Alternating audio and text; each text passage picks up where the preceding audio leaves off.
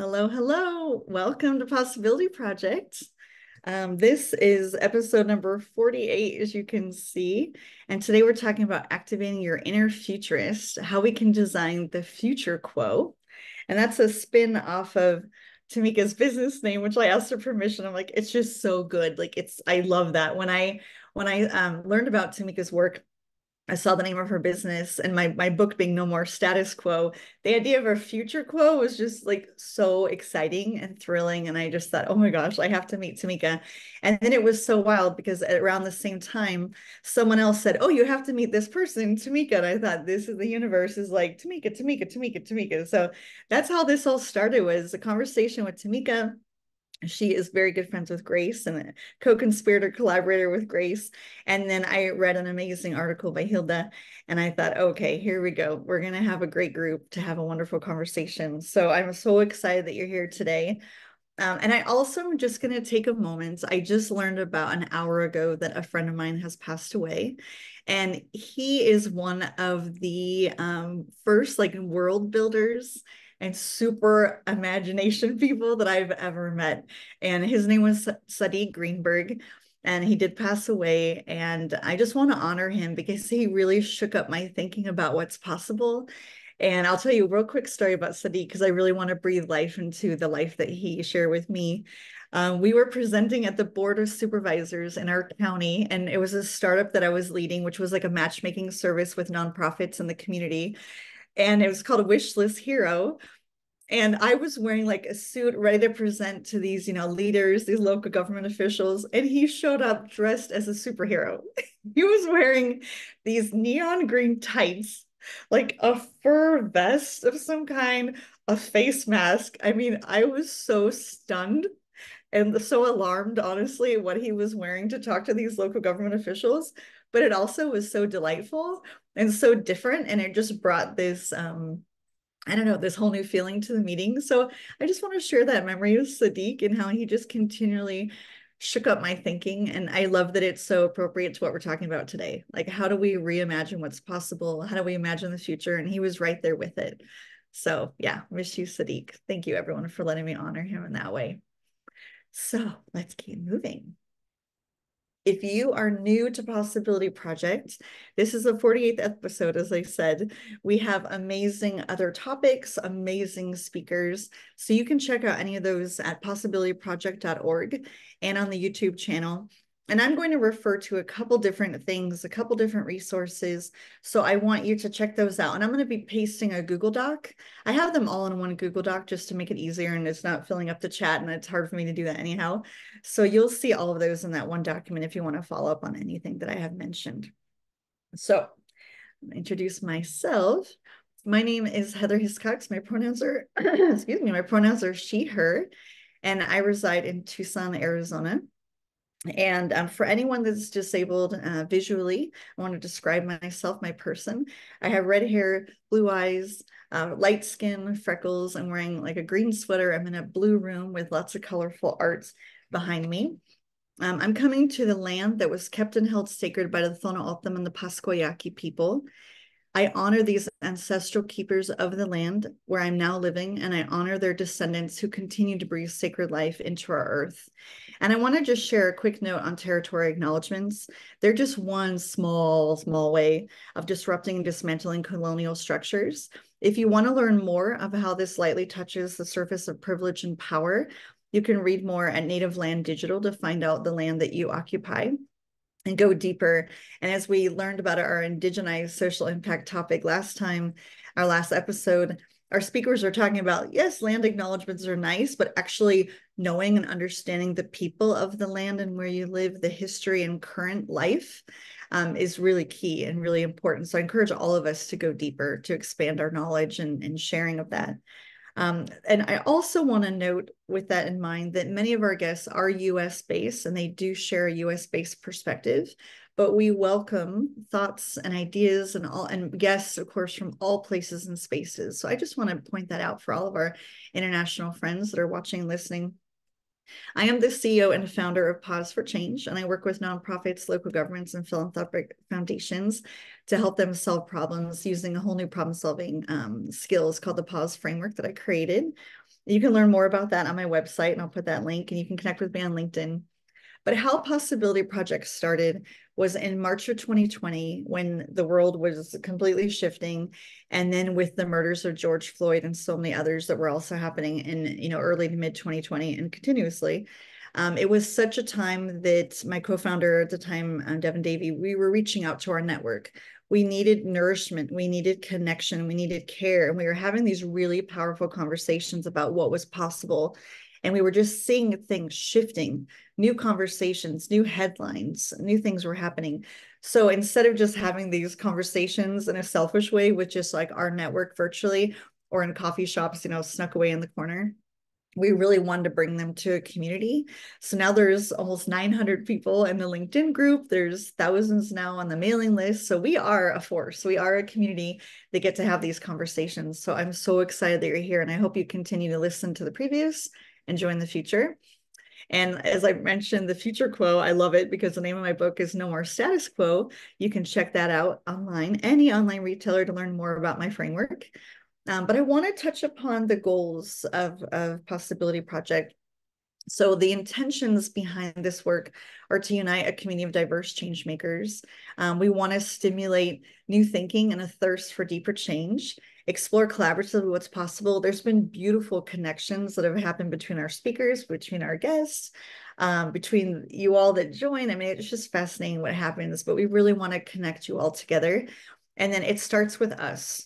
We all have to do the individual work. So we want to see what our role in transformation is really about. And like I said, we have to start with us before we can ripple out and make this change in a larger way.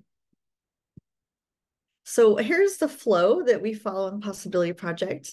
Our guests are going to introduce themselves in just a second, and we do introductions in a little bit different way. You saw their amazing bios in the reminder emails. So we have our guests, our speakers, share a little story. So you hear a little story about them.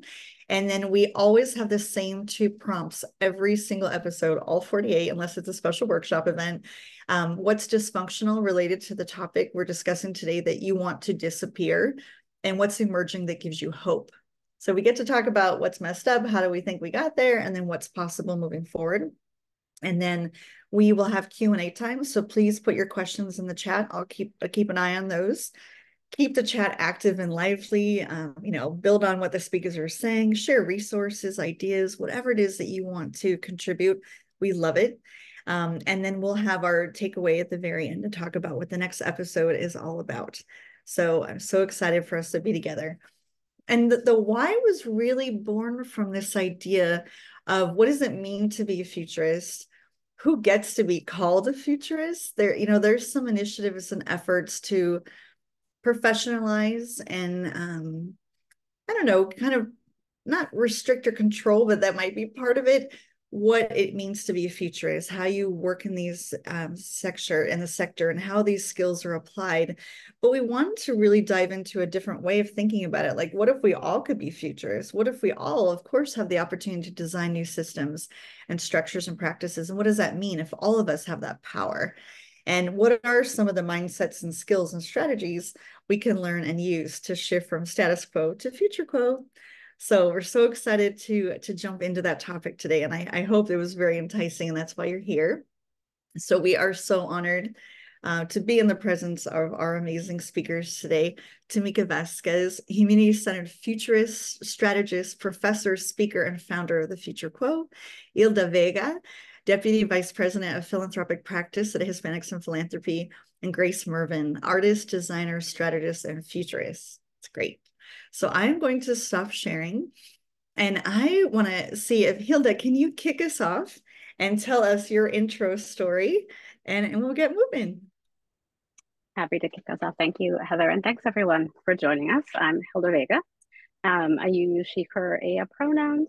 I live in Northern Illinois, which is unceded territory of the Fox people. And just since we were on the topic, I'm going to put in a resource for Land Back, which is another movement in space that kind of goes beyond land acknowledgements, but talks about ways that people can actually give back land if they're in a position to do so, and other ideas for the rest of us to really think about what do we do beyond land acknowledgements and knowing the people who this land was stolen from, but actually how do we move into a place where we're getting to repair. And also some of you probably live in a place where there is something like a shumi tax, where you can also contribute to different organizations that are led by Indigenous folks. So I just want to recommend that folks dig in a little more deeply on that. Um, but I'll get into my story, which, as Heather said, we are invited to tell stories about ourselves.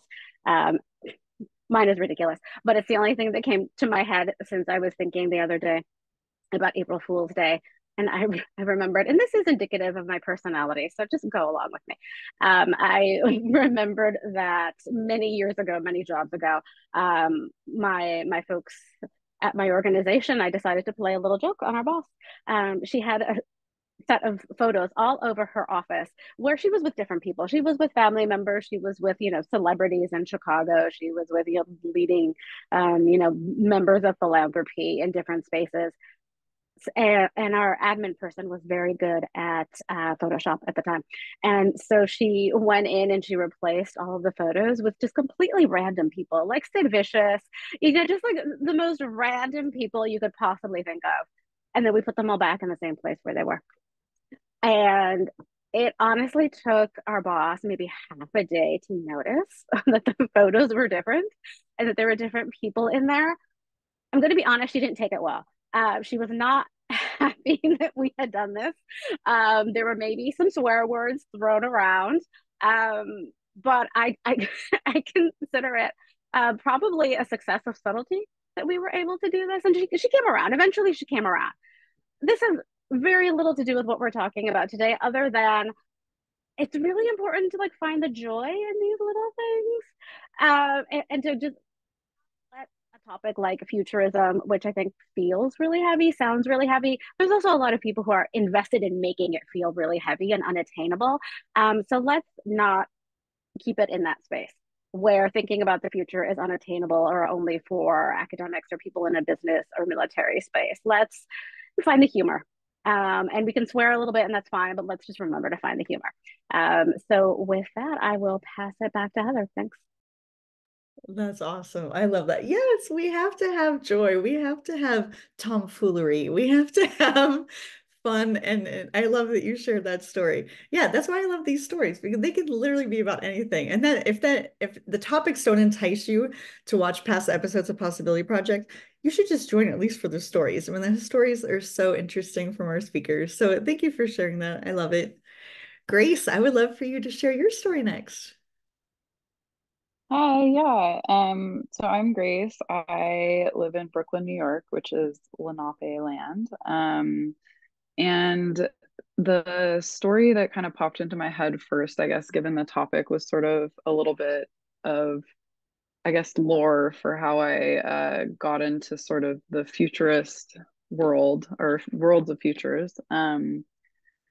I grew up in Northern California and it's a beautiful area, Napa Valley, wine country, it's gorgeous. And it's also heavily impacted by climate change. So there are a lot of wildfires. And in 2017, there was this huge wildfire that just kind of decimated the area that I grew up in and burned down my high school. A bunch of family friends lost their homes, came within a mile of the house that I grew up in, and it really impacted me deeply. And at the time, I was living in Portland, Oregon, and it reminds me of when someone in your life passes away and you kind of have this moment where you're like, how is everybody around me so happy and living their lives as if everything's normal, because it's hard to it really made me realize how understanding the impact of climate change is really hard unless it impacts you personally. And I think that really spurred this moment where I was like, I really want to talk about what's happening. I want to talk about climate change. I want to have these conversations. And it tended to make people really uncomfortable and they didn't really want to do it. Um, and around that time, I read this Yale climate opinion poll where they polled a bunch of people in the US. And even though 72% of people polled believe that climate change is happening, and that it will harm future generations, only 35% discussed it occasionally, and only 25% heard about it once a week. So I uh, kind of ended up designing this weird exhibit where I would pop up on the street and kind of ask people, like, how do you feel about the future of our planet? And how do you kind of feel about what's happening? And then on the other side of the kind of exhibit that I made, I would kind of prompt people to think about what kind of future do you think we're headed towards, and like what would you ideally like it to be? And it's kind of funny because at the time I didn't know that what I was doing was futures work. I didn't even know that was a thing. And I also didn't know about participatory design, and that's also what I was doing. So I met some really cool women who are speculative designers and futurists, and they were kind of like, hey, you're doing this thing that is a thing that exists, and you should kind of keep trying, and here are all these people that you should look into. And um, it ended up turning into this kind of bigger thing that I was facilitating when I lived in Portland, and kind of led me then to move to New York to study at Parsons and get a little bit deeper into the futures field. But I had this one experience where I was facilitating the project, and it was very like bright and colorful. And there was this little boy with his mom who came up. It attracted a lot of children because it was bright, which wasn't the intention. But he responded to every question thinking about, like, about how do you feel about the future, as hopeless and scared. And I think having that moment and seeing this little child who was so terrified about the future kind of made me feel like, okay, I have to do something about this, and I'm on the right path if like this is a thing that's happening. So yeah, I guess that was my story. Wow. Oh, I love that story. I love how you just take action and you follow your gut and that instincts. And then later you're like, what I'm doing a thing. It has a name, and there's people that do this too. And there's a community, and I'm part of something larger, and I didn't even know, right? I just thought I would do this thing. And then you found your people, right? I love that. I've had many of those experiences. There's like, what? There's other people hanging out, having fun, troublemaking. Yes, let's go. Oh, I love it. Thank you for sharing. Tameka, Tameka, take it away. For sure. Hey, everybody. It's so nice to see so many people interested in this topic. I'm humbled every time people raise their hand to learn more about this future space. Um, my story is probably pretty consistent with a lot of people who have been brought up in corporate spaces more specifically. And I think I had spent, just so you guys have some context, I had spent 13 years or so in the tech industry. And I never intended to work in the tech industry. I actually wanted to be a journalist. My family immigrated to New York when I was a kid from a country called Guyana in South America. And one of the things that, happens to, I think, a lot of immigrant kids is this expectation that you will sort of make it, right, in a country like the US. And from that, create a pathway for other folks to come behind you to kind of emulate that path. And so there was always a lot of pressure to kind of figure things out. And I wanted to be a journalist. I wanted to be a writer because my natural curiosity about the world suggested that I should probably learn, tell stories about what I learn, interact with people, and sort of move through the world in a very organic way. But I was not raised with many means. And so as a result of that, entered into the business space where I found this career pathway that I didn't know existed in the tech industry. I didn't know you could be a non-technical person and work in the tech industry, but I ended up spending 13 years working for startups, working for multinational enterprises, and it was cool. It's good exposure, it's good education. It's great to see how your skill set as a more creatively inclined person could be translated into these career paths. But if I'm being totally honest, it was never for me. And I just kind of kept going with it because that's what the last thing on my resume said. And you just pursue the next thing based on the last thing you did. And next thing I sort of ended up in this very linear path. Um, Within that path, what I realized was like there was so much disconnection from not just, my general interests professionally, but also from myself. And so I took a trip with my family to my birthplace, Guyana. I was born in Guyana, so we went back there for the first time in probably 11 years. So it was this like weird moment because you don't realize how much time has passed until there are people who are seeing you and wanting to know what you've been up to. And you realize like, wow, the last time we had this conversation, I was a completely different person, you know, with a completely different reality. And so I was just kind of in this space of reconnecting with a lot of folks, a lot of people who are blood related or just friends of family, people who are a part of this wider story that I share. And it was weird. It was just strange to kind of observe myself from the outside view and see how far I had diverted from that path. Simultaneously, you know, I think the thing about any one of you who may have been exposed to the tech industry or work in that industry is you get this impression that somehow you are already in the future, right? Like you are already ahead of where the world is going. And it creates this weird sort of cognitive dissonance because you recognize that that is simply not true, right? The future is not singularly a story about technology, and technology does not suggest, or like advancing technology doesn't suggest that we are advancing civilization. And so it becomes this kind of moment of reckoning where you realize like, sure, I can talk a lot about shiny things. I can certainly, you know, go into the weeds on the possibilities of using technology, but what could I say about how that's going to create a different human experience? What could I say about the world that we're leaving behind? I don't know. What could I say about the future, right? If it's not rooted in those shiny things. And so for me, I wanted to be able to figure out a way to enter this space of having a different conversation about the future. Certainly one that was more human centered, one that would allow someone like me to find a new path, a new calling, a new way to reconnect with who they really are, and not who they sort of purport themselves to be, and having to uphold, you know, the image and the identities that we do as professionals. And so I'm still figuring it out, you know, but the last couple of years, I launched this practice called the Future Quo. And the idea there is that we could have a space to just antagonize and sort of interrogate status quo thinking and how that takes shape and how that creates futures that we don't intend. And so part of that practice is going through these exercises with people, you know, participating in workshops and going out and doing lectures and writing and trying to get people to just ask themselves some new questions that maybe might yield some new answers that could create a whole new set of pathways for us as a collective in how we may envision what is possible for the future. And so I play with a lot of prompts. I try to get people to open up because I'm practicing opening up myself.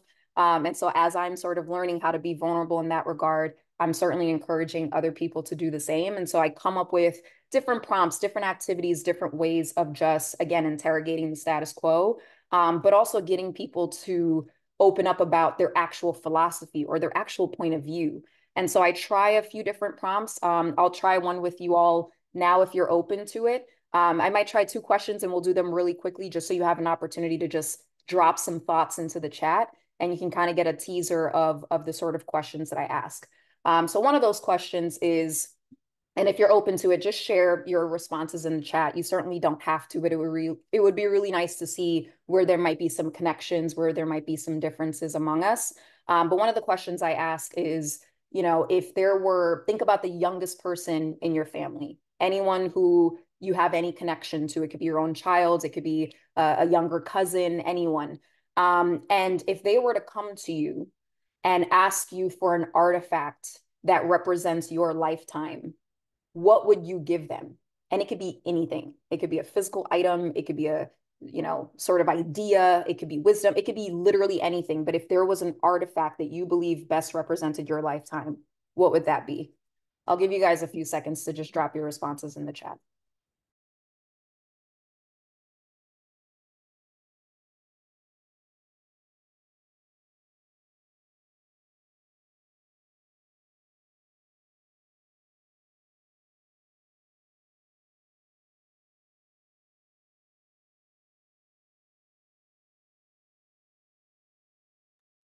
These are so great.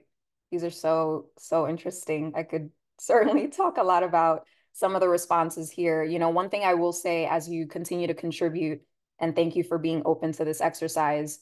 One thing I'll say is I've been pleasantly surprised when I've run this exercise with people, you know, and you ask them other questions as well. So it's not the only question they're answering. So they have a lot swirling in their brain. And a lot that they're thinking about. But one thing that always stuns me is how very rarely do people speak about this sort of technology, and especially this sort of technical, like high tech phase that we're in now.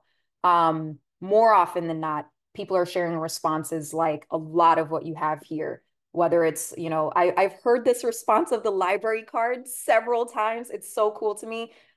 Pictures, I've heard people say passports or maps or things that I think really suggest where some of our values may lie. So thank you again for contributing. The next question I'll ask you, and it'll be the final one. Again, this is just really meant to be a teaser for you all, is if you had a superpower. So if you think about the superheroes that you grew up with, the fantastical futures, or figures, I should say, people who embody these like otherworldly qualities. If you can think about a supernatural capability of sorts, a superpower that you believe would help you best navigate the future, what would it be? And same thing, just go ahead and drop it in the chat if you're comfortable.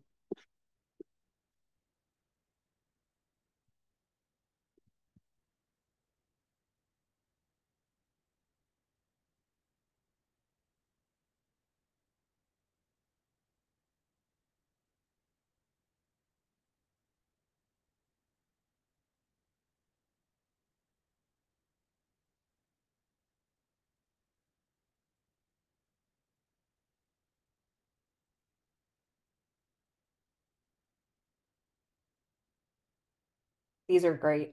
These are great. Thank you all for contributing, and continue to drop them in as you think about it. These questions are sometimes they require some reflection and some, some space, and these are again just teasers for you. So thank you for participating. But I love that question, and I love the answers I tend to get from that question, because a lot of the times, again, similar to the last question, it suggests some of where our values lie. It suggests some of where we feel limitations subconsciously. And, we're looking for these otherworldly qualities to really come to life in some way. One of the most common responses that I tend to get to that question relate to, I think, what a couple of you shared here around like empathy. It relates to this idea of healing. That seems to be one of the more pervasive responses that I get from a question like this. So again, thank you. Hopefully that just gives you a little bit of an intro of my world. Oh, I love that. I love all of that. I wrote so many great things of what you were saying. And of course, I love antagonizing and interrogating the status quo, 100%.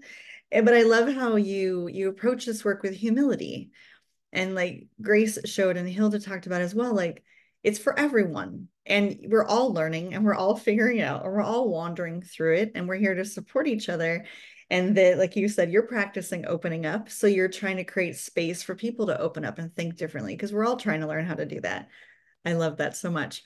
I'm wondering, Hilda, can you kick us off and answer that first provocation of what around this topic is dysfunctional and what do you want to disappear? Thank you. And I'm going to try to limit myself around the dysfunction, because I am a big fan of dystopian fiction. So there's a lot that I could talk about. And I do want to give a little bit of context for folks. I work at an organization called Hispanics in Philanthropy. So not a place where we would traditionally do futurism, but it has been coming up in our work over the past few years. And, for me, this is a topic that comes from a few jobs ago, really learning about cosmovisions from across the Americas and what does that mean, and kind of thinking about ancestors who've been envisioning futures, since the very beginning of time, right? And so then, well, what does that mean for our people right now, especially across Latina and Indigenous communities? And what are some of the practices and the values and the ideas that we can try to sustain, and for many of us to recover the things that were taken from us, so that we can think about futures in a more holistic and inclusive way as a practice, right? Like we talked about this by email at the very beginning, Heather, like I don't consider myself a futurist. This is something that I'm learning about, and something that I'm trying to figure out how to practice, and what are the right questions to ask, and what does it mean for people who have traditionally been left out of conversations about futurism. So some of this is already touching on where I see the dysfunctions, right? And in particular, where it overlaps with philanthropy, and there's a lot of parallels here in the sense of who's included and who's not included. And so for me, when I hear about other people and their experiences working on futures and scenario planning and different tools that come into this space, it's very similar to when I hear about philanthropy and the challenges of philanthropy, of who's invited, who's not invited, who's centered in a certain way, in the sense of maybe tokenized, but not really part of decision making, not really part of planning, not really part of the steps that take place to move forward on a lot of decision making. And so for me, those are core challenges to many of us in this work of how can we think about envisioning a future, which many of us in philanthropy do, right? We have our mission statements, we have our vision statements, we do, some long-term thinking with some consultants. And a lot of the times when we think about it, that vision is broad or generic, or it has this sort of kind of Benetton ad view of the world with very little practicality to how we get there, right? What does it take to actually be in this place and in this space as a multiracial society, as communities that really are open to principle disagreement and to the kinds of dialogues that we're having a hard time with right now. And then another piece that might sound a little bit strange, but there's this short-sightedness that happens. And I think maybe, Heather, this is the piece that I wrote where I talked about being in a couple of events that were about scenario planning and futurism. And what I was troubled with was that, and this was mostly with people who work in philanthropy, but also with people who work in government, is that we were being asked to plan out and think about 50 years down the road, but we very much got bogged down as groups about, okay, but this is the thing that needs to happen today. This is the thing that needs to happen tomorrow. And, in particular in philanthropy, we love to set these time limits. We want the grant report in a year. We are going to do this strategy for 3 years or 5 years, and then we're going to move on to something else. It's really hard to have that as a practice when you're trying to affect systems change. Like those two things are not compatible. So, I think dysfunction is perhaps a light word for that particular challenge. The other piece that I wanted to touch on that relates to all of this is moving into the place of practice. And the ways that sometimes we also set ourselves up, and I'll include myself in this, we kind of set ourselves up, not necessarily for failure, but we set ourselves up for distraction, because it sounds very big, it sounds overwhelming. And also, of course, we get kind of bogged down by our very challenging day-to-day realities. We know that there's a lot going on. We are, in a world and a society where we are trying to cope with, the starvation of children and the, death of our planet and a lot of other really painful things that are part of our everyday. So how do we put ourselves also in a psychological position where thinking about the future is something that can help us think about hope? And how do we break that down into little pieces or tiny habits? Or, there's a lot of different ways that we can break the little pieces up so that we feel like there's progress and that we can sustain ourselves for the long term. And we have to do this collectively. It's really hard for me to say, well, I can do this and sustain myself. And somehow we can do this alone. Like this has to be a collective project. So for me, those are the three pieces that I think are deeply challenging for us, but then also there's a lot of pocket of opportunity in there. But I'll save that for the next conversation. Oh, I love what you shared. Yes, and dysfunction is the light way to say it. And we welcome all cursing on this show. If there's anything that you're like, so many great examples of in the speaker chat, lots of cursing, but the people try to hold back sometimes during the live part, but it's all welcome. Yeah, I love what you're saying about the short-sightedness in futurism practice. Like, how much that tension is there. I love that. I think that could be a whole article and a whole deep dive into that topic of how are we limited based on our ways of thinking right now? And then how do we really do systems change when we're like, you have 6 months. good luck to you, right? And you have accountability and all these structures to make ourselves feel better. And like we have control, knowing that the world is crumbling around us in many ways. Yeah. Thank you for bringing those to light. Really important. Grace, I want to hear about you. What are some of the dysfunctions that stick out to you and make you want to curse? Oh, I have a lot. Yeah. No, yeah, as I was thinking about the prompt, the main thing that kind of came up for me was this idea that especially in the global north, especially in like dominant culture, there's a common perception that there's this one future and that it's inevitable, and that there's not much that any of us can do to shift, impact, or change that at all. When in reality, there's this saying in the futures field, I don't know like who this quote is attributed to, but there's this idea that there isn't a future, there's many possible futures. Um, and this comes up a lot. Like when you Google search the future, you get flying cars, shiny urban landscapes, maybe a vertical garden or two. But like it just frustrates me because I'm like, there's so much else that it could be. And we tend to get these kind of popular representations of the future that are either this kind of shiny techno utopia, which I feel is like kind of dystopian to me, or these sort of Blade Runner dystopias where everything's kind of like in LA and it's red skies and it's kind of raining all the time. Kind of perpetuating this idea that like everything's either going to be kind of terrible or it's going to be shiny and tech is going to save us. And I don't think this is like a realistic dichotomy. And I think something that we need to be kind of aware of is like, where are these ideas coming from? Where are these images coming from? A lot of them sort of spawned in like post World War II, thinking about how do we kind of sell people more products and like ramp up consumerism. We sell this kind of shiny utopia that, and then here are all the products that can kind of get you there or something. And we see so much of it. Like there's this example of in Minority Report, where Tom Cruise is like using a gestural interface, and he kept having to take breaks because his arms were getting so tired, and it just wasn't like a realistic thing. But so many like tech companies have invested in trying to make gestural interfaces a real thing, because this idea of the gestural interface uh, has become embedded in our collective consciousness. Like that is the future, is flying cars and gestural interfaces. Um, so I think it's frustrating because so many people just kind of have this subconscious idea of like, okay, that's the inevitable future that's ahead of me, without necessarily like being aware that they're holding on to this idea.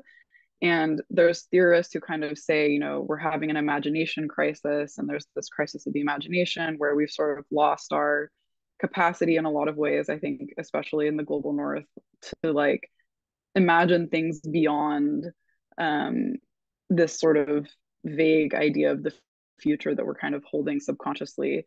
Um, and some people really dispute this, and I think that's totally fair. But I do see a lot of this imagination crisis in the work I do and the people I talk to, because there's this quote, I forget who it's attributed to again, but that it's easier to imagine the end of the world than the end of capitalism. And in my work, it's kind of true. Like it's really hard to imagine what a future outside of capitalism could be, or a future outside of this sort of techno dystopia, or a future outside of this kind of Blade Runner thing. And I think, yeah, I'm ready for it to disappear, and I'm ready for it to kind of make room for a plurality of different types of futures from different kinds of people, so that we can kind of build a more realistic or more like diverse image of what possible futures can look like. Because I would argue that everyone here is engaging in some kind of future building in some way, shape, or form. Even if you're kind of like planning a product that's going to be released or something, you're taking part in building the future. And yeah, I don't know. Yeah.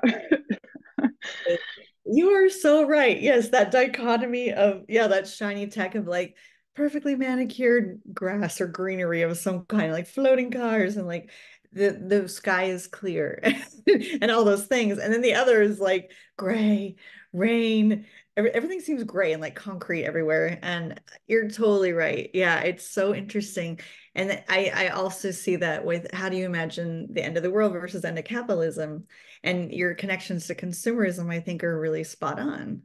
Of like you can buy your way, you can acquire your way, you can launch your way to all these different futures, but there's so much more. Like you said, the pluriverse and all those opportunities and the cosmovisions that Hilda talked about. Like there's so much more that we can possibly comprehend, right? And how do we tap into that to shift our awareness? And I love what the quotes and resources that are in the chat. So keep those going. Thank you so much. Tameka, I want to hear from you. What are those dysfunctions you want to disappear? Yeah, I mean, I just appreciate so much of what Hilda and Grace shared. I mean, there's just so much overlap that I could probably provide from the short-termism that Hilda was talking about, and a lot of just kind of the techno-optimism that Grace is talking about. I mean, these really are some of these practices and norms that I am really hoping that the likes of us on this call are dead set on disrupting and changing and evolving from. I guess for me, beyond what my colleagues already shared, I think one of the things I try to encourage people to keep in mind is the future is not a time or place. It's not a singular destination, kind of like what Grace was sharing, right? It's not a thing that we're going to arrive to. It's a participatory space.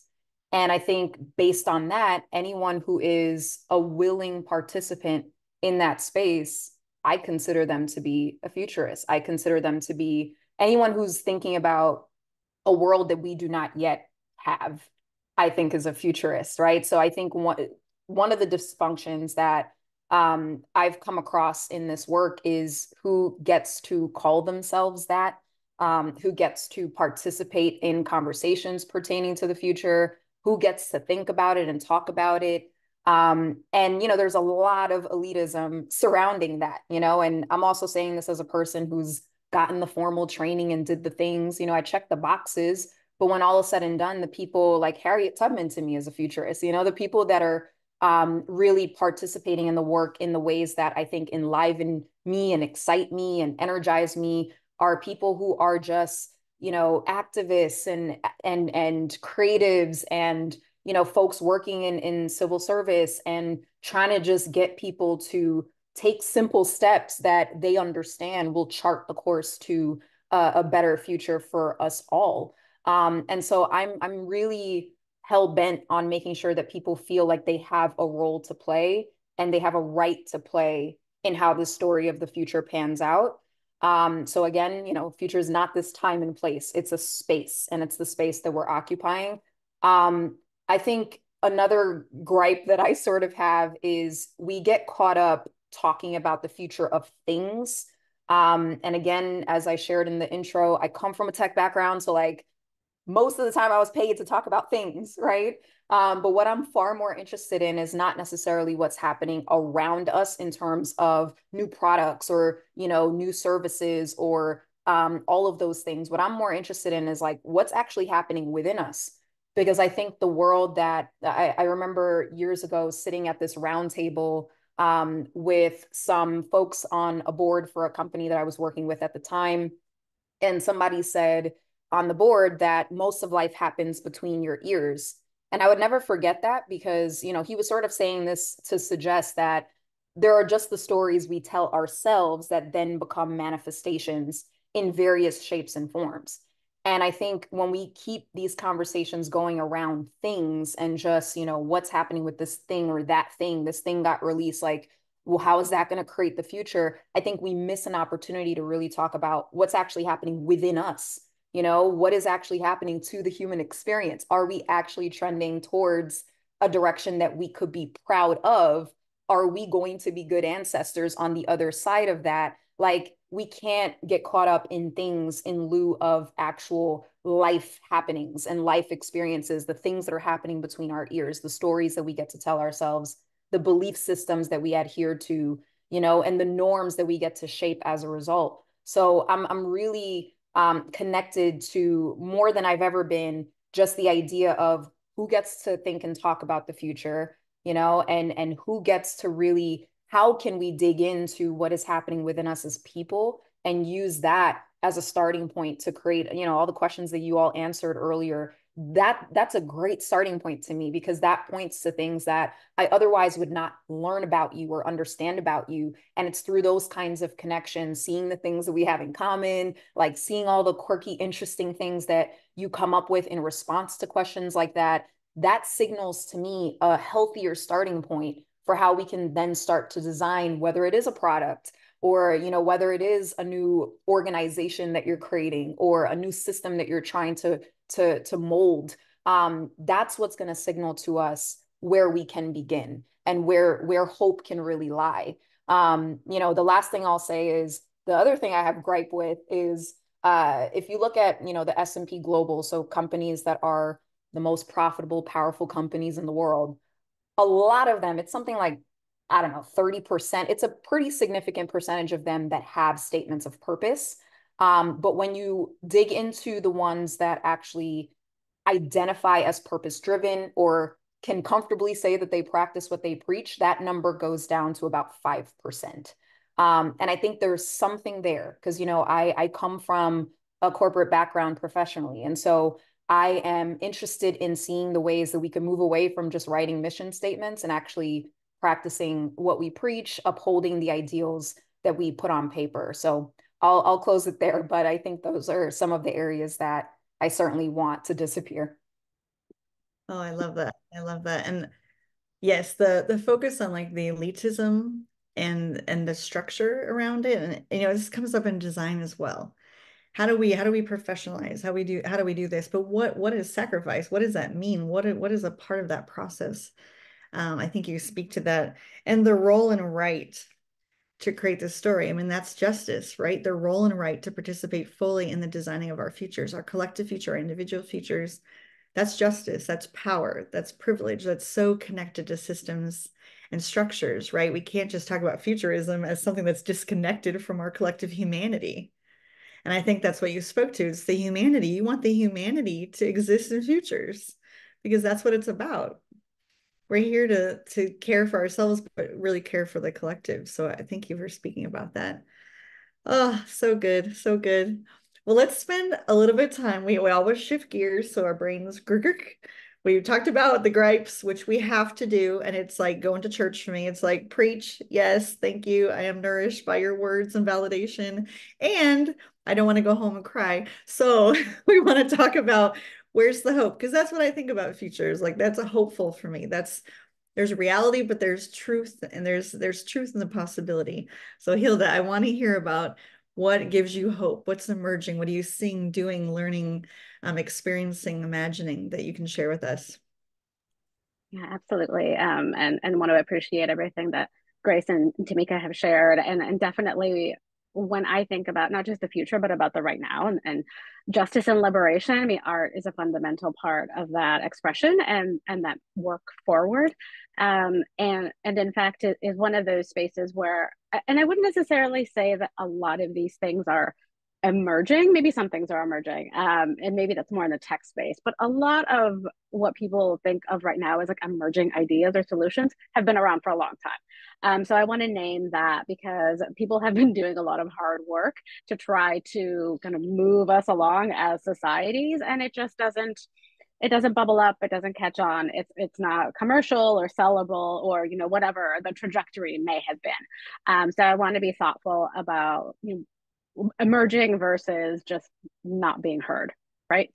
um and so for me, the growing attention at least to this idea of being a good ancestor and thinking about who we are as ancestors, which is a concept that I love and is really important, I think is something that is expanding and really important for us to think about and to examine, and again to kind of go back to practice and what does this mean in practice, like what does this mean for me, and in particular for me, I don't have children, but so what does this mean for people who were part of my blood family or my chosen family, like many years down the line, like what am I leaving for them, especially in a place like philanthropy, which is, fuzzy and not very transparent, and where things shift really, really quickly, and the focus is on people like, Bezos and Bill Gates, and people whose like wealth and influence I'm never going to come close to. But what can I leave behind, and where do I leave it in small ways?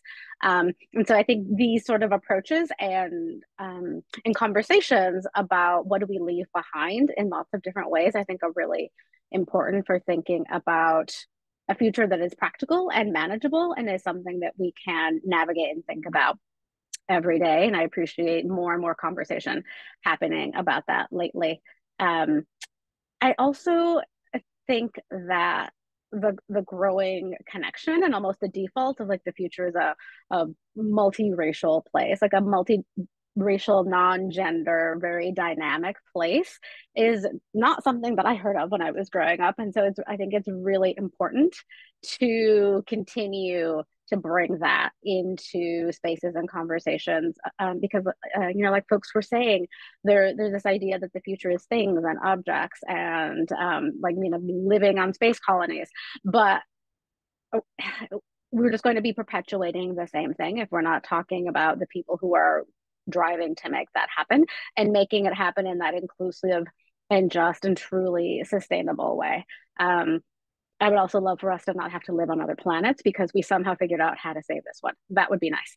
And then I think the other piece that I wanted to bring up that is interesting to me and has like little bubbles of hope is that there's lots of different ideas people are bringing to this conversation. So there's I only just heard about the work of Protopia the other day. Like I've only just learned about this, and so what I like about it is that there seems to be a lot of space in that work for having disagreements, because people are coming at it from different experiences, but it seems like more of a place where people are willing to disagree, but sort of think about the big picture at the end of the day.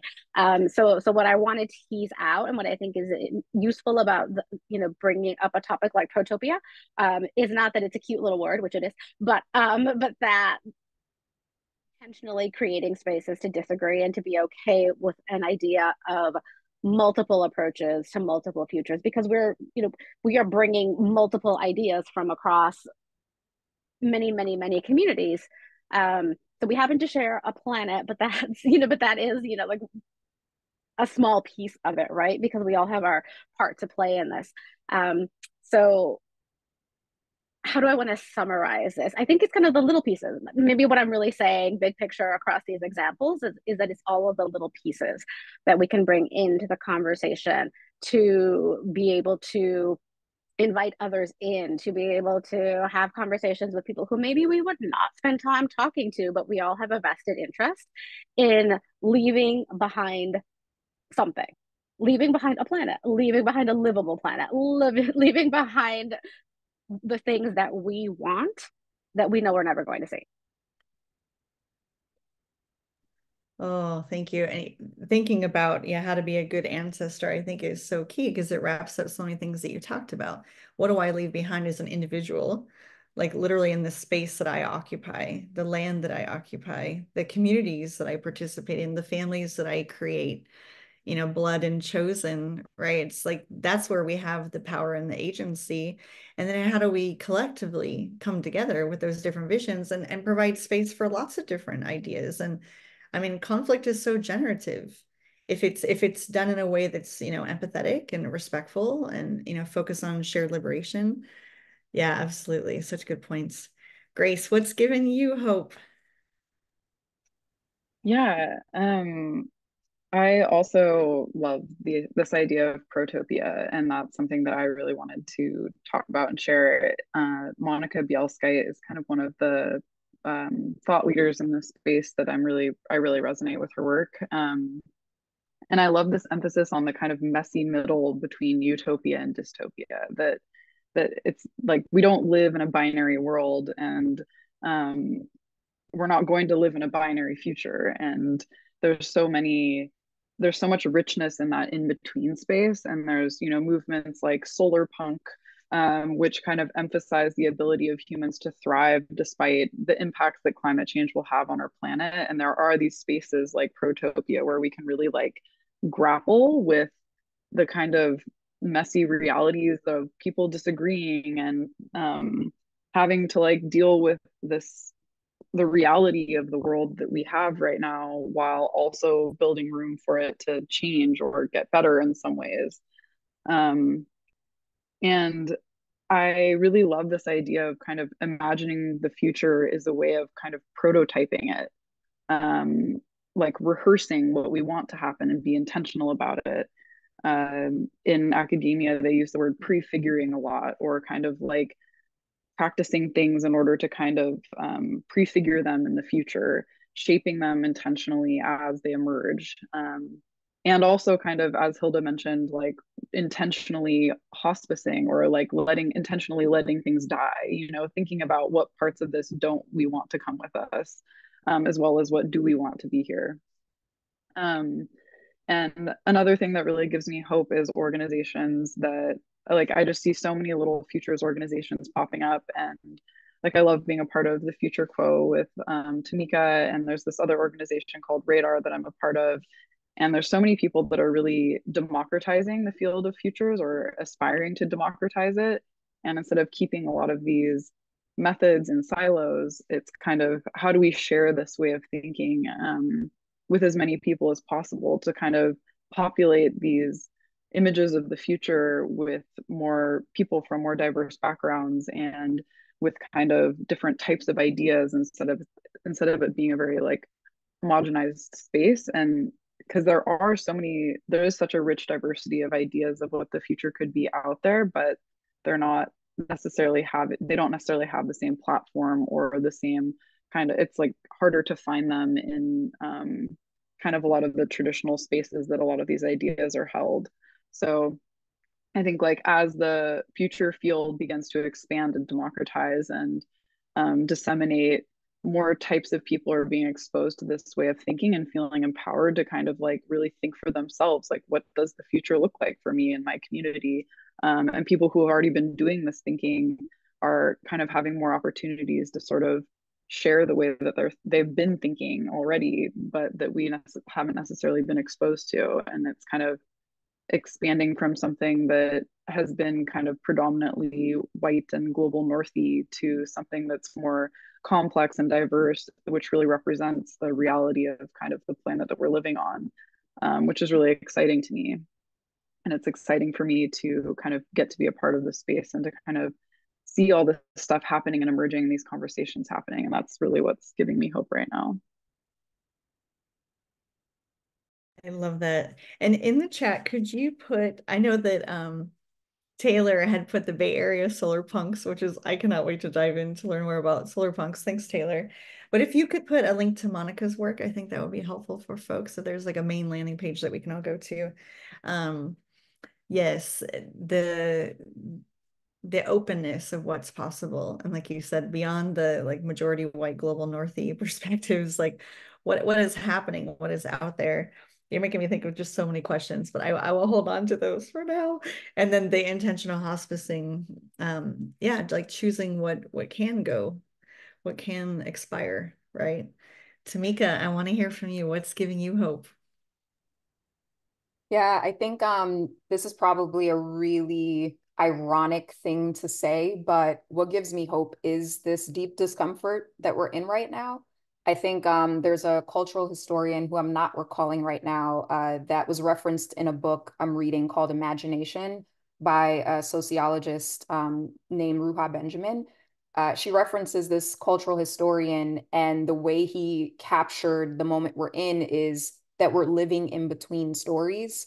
And I thought it was just a great capture, and it's stuck with me because while this space is extremely uncomfortable, you know, while there's just so many trending topics, so much to contend with, so many questions, so much uncertainty, while all that is happening, it just gives me a lot of hope because I'm like, if we don't know what is happening and we don't know where we're going per se, that means everything is fair game. That means that people like us on this call have every right to introduce new thought, to get people on board with new ideas, to reconnect back to our roots, to acknowledge, ancestries of the lands that we're on, to tap into creativity, to be more connected and embodied with nature. Like everything is fair game right now. And that gives me a lot of hope because I think particularly for me as a person who's going through a career transition, trying to find my way in this space, I think it really shows me that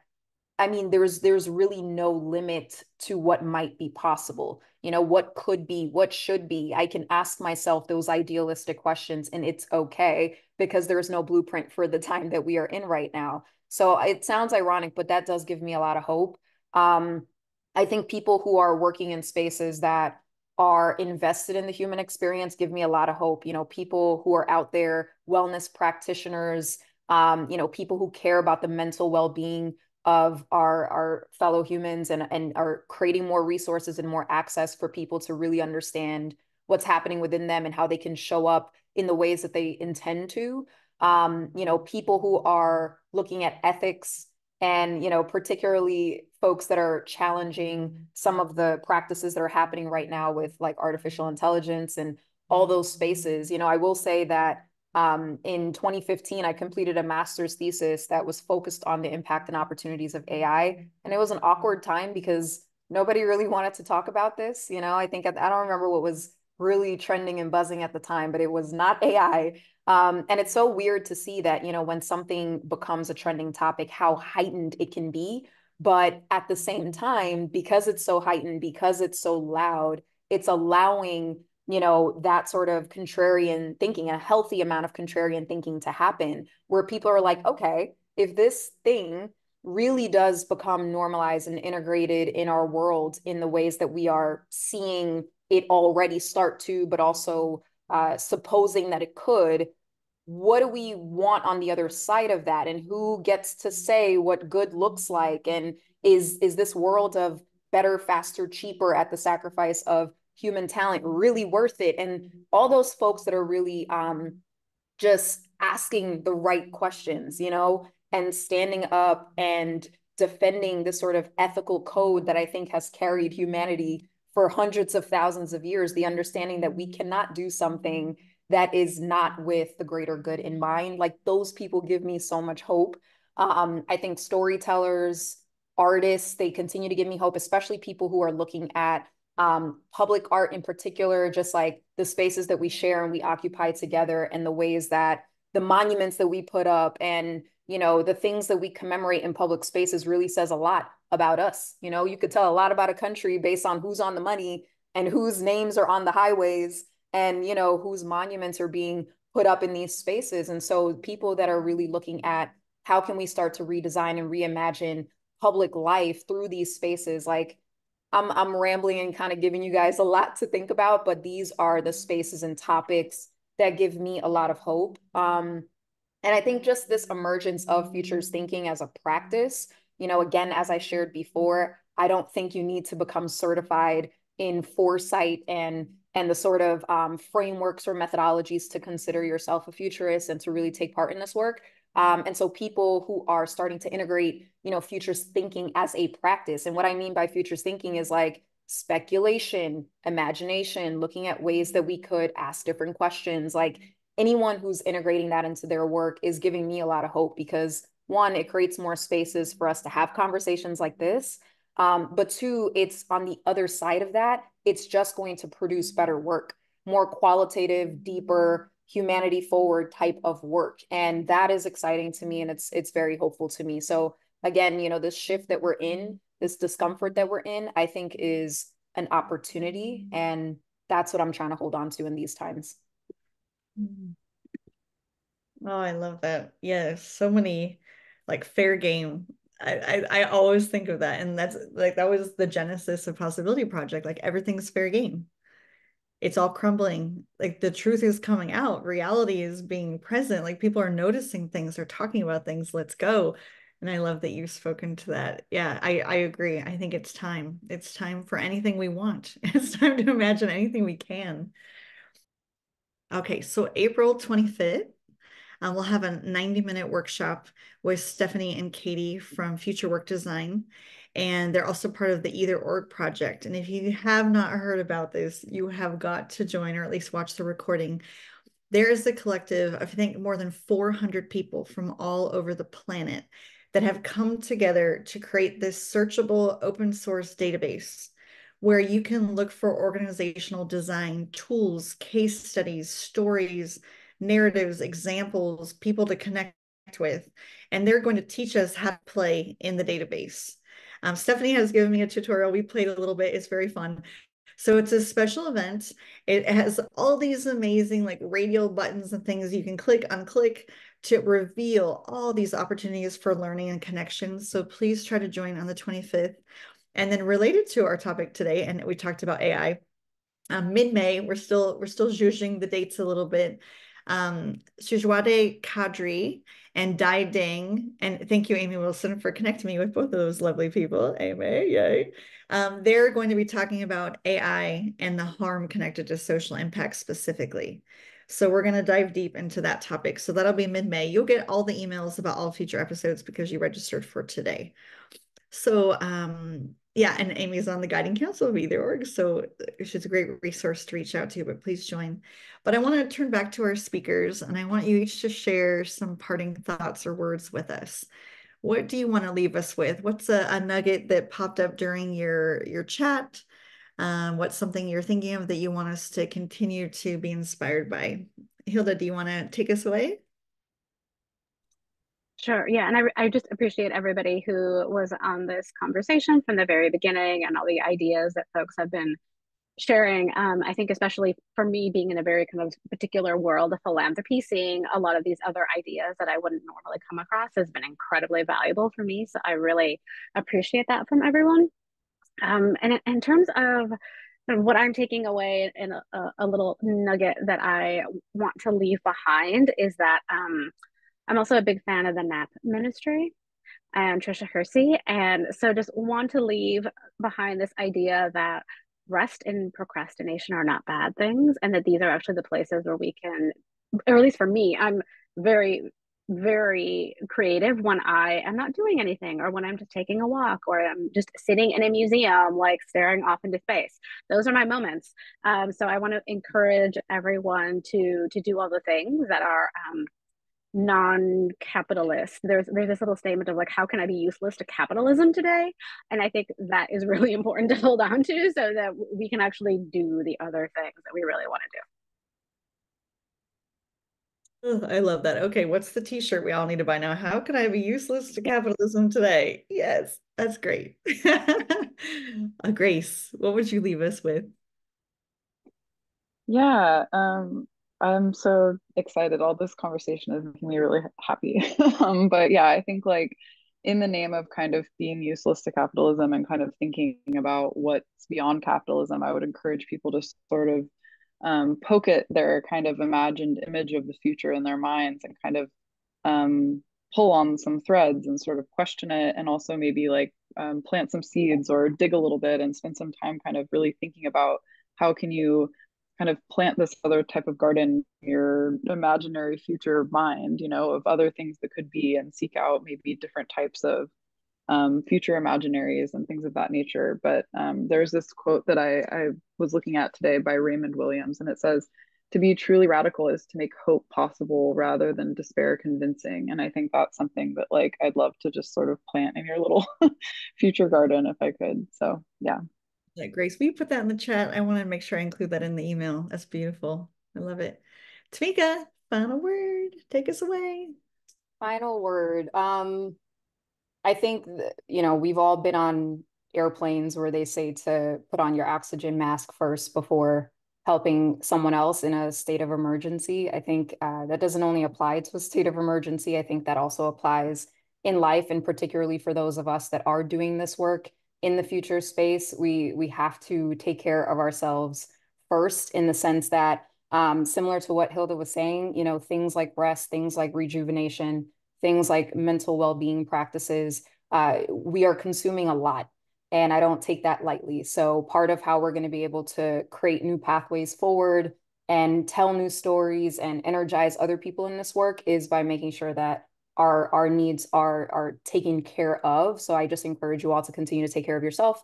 And I also encourage you to embrace complexity. There's an author by the name of Nassim Nicholas Taleb. He wrote some work around this idea of black swans. So for those of you who are familiar with that futurist concept, it's this idea of a random, crazy, out of nowhere event that sort of shakes up our reality. We've experienced quite a few of those in the past few years. But he talks about this notion of simplification being dangerous.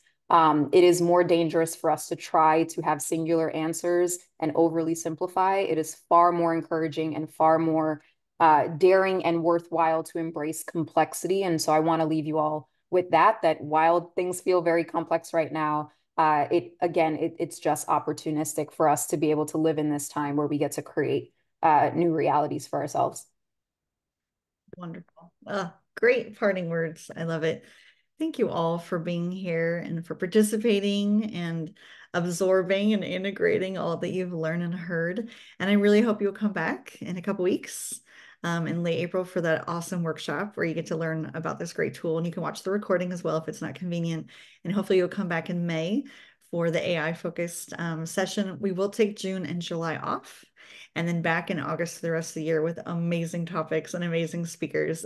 I am so in the flow right now with Possibility Project. Things are just popping into place. Beautiful humans are coming into my world. Great topics are emerging. So please stay involved and be stimulated and invigorated and energized for future conversations. Thank you so much, Tameka and Grace and Hilda, and to all of you. And you'll get a follow-up email in just a couple days with the recording and all of these beautiful resources from the chat and from our speakers. So thank you. Thank you so much. Thanks for being here. Take good care.